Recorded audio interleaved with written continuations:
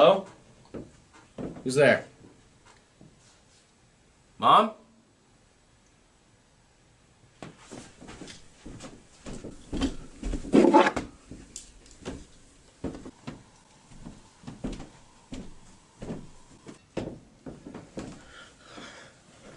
My name is Colin, and I'm not like all of you.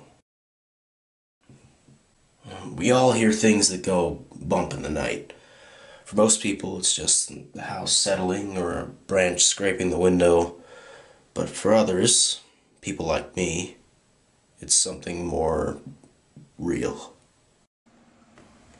This is me. It's been a week since the accident that took my father. Before then, my life had been normal, redundant, and completely unremarkable. This experience wrenched me from my routine so violently that it caused irrevocable damage to my mind. Now, I've become reclusive and distant. And for me, nothing will ever be the same. Schizophrenia is a psychotic disorder, and you need to meet at least 2 of the 5 criteria. Those 5 criteria mainly focus on delusions, hallucinations, disorganized speech, disorganized behavior, and what they call negative symptoms. Onset can be, traditionally, I think onset's going to be in the early 20s. Late teens, 18 to 25 is when typically onset occurs, and it's more predominant in males than females. But there are cases where it has shown up later in life as well as earlier in life, but traditionally early 20s is onset. It can be treated effectively with medication. However, unlike other disorders where medications are absorbed in the body and remain in the body for periods of time, if a dose is skipped, individuals with schizophrenia, the medication they have to take has to be taken regularly, or they go right back to that state of mind. So it's sometimes difficult to treat because depending on the type of schizophrenia, those individuals would prefer to be in that psychotic state than in a more realistic state. For schizophrenics like me, the hallucinations are as real as everything else. Most of the time they're just voices whispering from far away, but every now and then they're visual. Generally, visual hallucinations can cause a much stronger reaction in the sufferer, normally causing a psychotic break.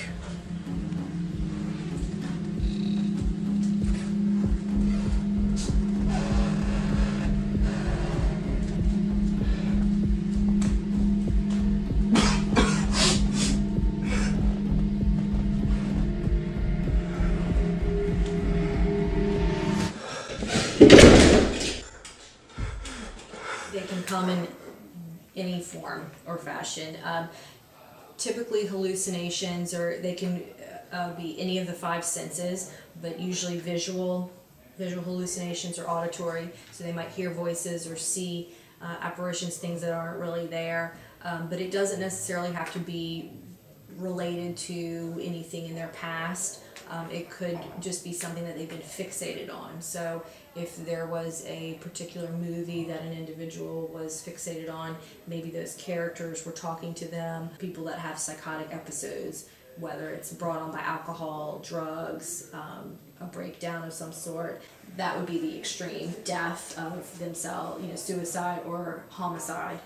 I think depending on the individual and the type of schizophrenia they have would also vary with the number of psychotic episodes that they have.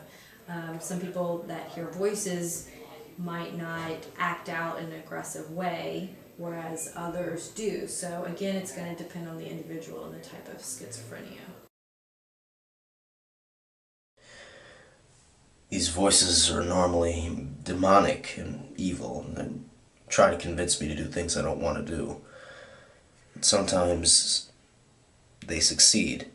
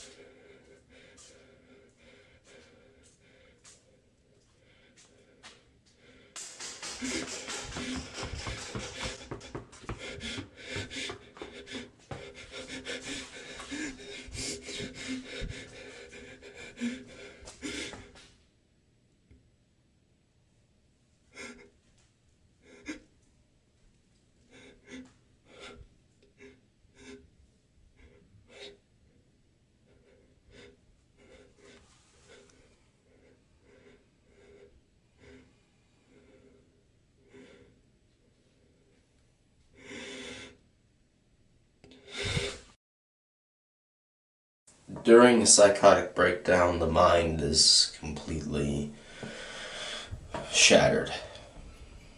It's like it's dislodged from its earthly limitations, but you're still trapped. It's like I'm blind, but I can see, but it's just like I can't feel, but I can sense. It always feels like there's someone right in front of me,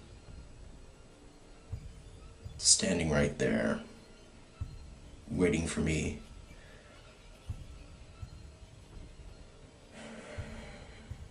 I can hear things sometimes. My family calling out for me.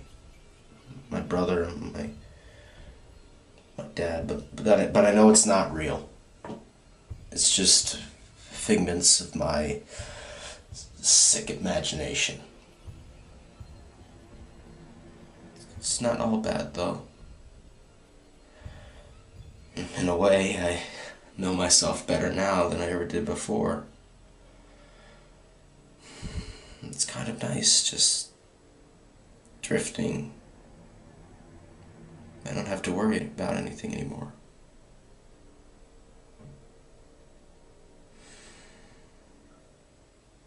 In fact, I kind of like it.